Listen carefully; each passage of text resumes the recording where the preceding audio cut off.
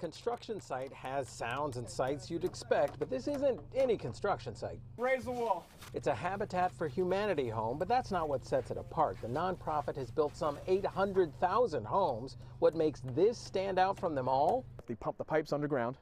It's able to take the energy from the ground and run it through a heat exchanger indoors. The supervisor at this Mastic Beach site talks about how about 18 feet underground is an installed geothermal heating and air conditioning system. So you're only taking 55-degree air and making it 70 instead of taking 15-degree air and trying to make it 70 in the winter. Vice versa in the summer. Now look closely, you'll see the beams aren't 2x4s, they're 2x6s, a half-foot deep, allowing for deeper insulation. We're able to contain the house to your perfect summer shade tree conditions. Once a specialized septic system and solar panels that are expected to be donated are added, it will be the most energy efficient Habitat home ever. We had no idea of how great this was going to be until today. The Velasquez family reacts to just finding out they would get this home that will be 2 stories with 4 bedrooms, 1.5 baths. We've always said God is in control.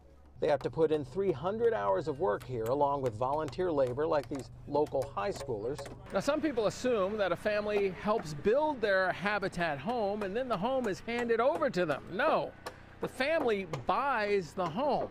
They'll end up with a mortgage like anyone. But the Habitat mortgage is for the cost of construction, about $100,000 with 0 interest. It's real money, but over 30 years, it's lower than the Velasquez's rent. We feel like millionaires. Millionaires. We're like, don't wake me up. James Ford, Pix 11 News.